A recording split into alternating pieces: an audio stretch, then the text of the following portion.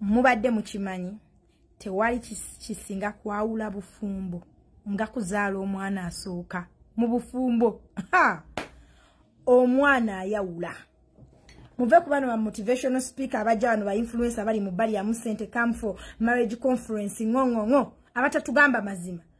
You people omwana mumulabanga God's blessing naye tewali kyawula bufumbo nga mwana.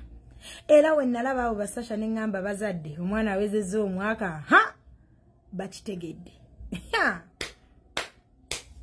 Tonyumiza. First of all, you as a woman. Let me now talk as a woman. I also say the man's part, but the woman part. Omukazi omaze emyezi mwenda, you are traumatized, your body is changing, your insecurities are linking. After birth, omukazi oyina okwewamu period dala ng'oli natural birth at least 3 months to 4 months. That means it's a sexless marriage. And most men are so selfish. They are not ready to wait for their wives to recover. Most Ugandan men. Ndoza n'abazungu. Now, omukazi after all that trauma oyonsa amabere gali nkinga wecha ekibuto kigeze, so you don't love yourself. That means you are going to push away your husband on a daily basis. Now buli azadde ng'oli mbufumbo, please raise up your hand and say either you are lying. This is from experience. Me and my sweetheart wa childhood sweetheart nga tetufunako butakanya tetuyombangako jukira omwana emmala omuzaala ekisinga n'okukola ki omwana oyo mulina okubeera ku sempeji ya kumuraisinga. Onayinza okwagala omuraisinga muli n'eddiini ate we mutuuka mu madiini ago tegawudegeereka bwe batyo. Ddala mmwe nagamba mulekerawo zaala mukazi atali musiraamu nga toyagala baana bo baba basiraamu and vice versa.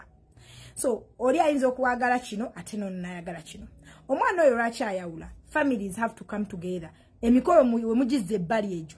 Muyinza n'obutaddamu okwerawa ne mweraba once or twice ku Christmas. Kati wano nga muzadde omuzzukulu waabwe.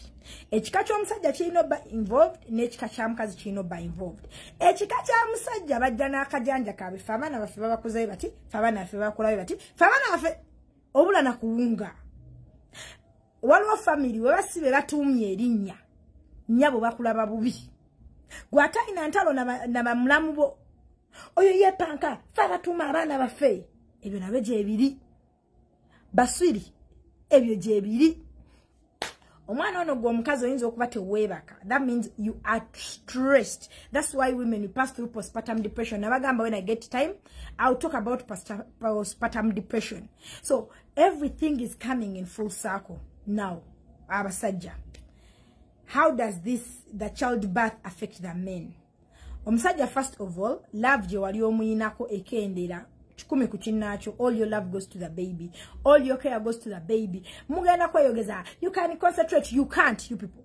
Omwana omutali delicate. Eno wekakaboboka. Eno warade. Eno immunization. Eno ounga. So that's how married slowly by slowly you lose track of who you are. Tocha bawe buddo. Bawa inzo komaunga okoyo mkanyugira bukanyuzi mwana. Me I used to do that. That's the truth.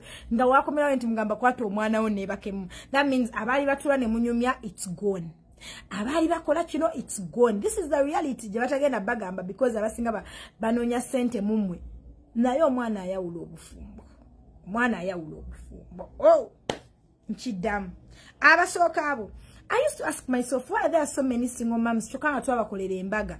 Ate when you notice, omukazi wabaza the mono first boyfriend way, or first husband way. Obufumbo bwakubiri wanazalamu second child, aba manyi what to expect. Era asigala muchetegereza. Banange muwakani, bamwagala.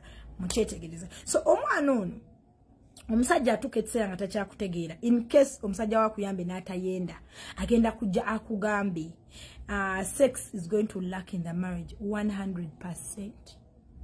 Gwe omukazi ogenda tuketta nga toyagala nakukwatako. Okoyobedde omwana akuyuyuuta nga omusajja okujja bati okukwatako. You feel disgusted. You're going to reach a point we project on our husbands. Olabanga lwaki wanfunisa n'oluno oluto gwambonyabonyeza. You are going to lose the figure you had. Ekyo kyasinga n'okunuma mu bulamu.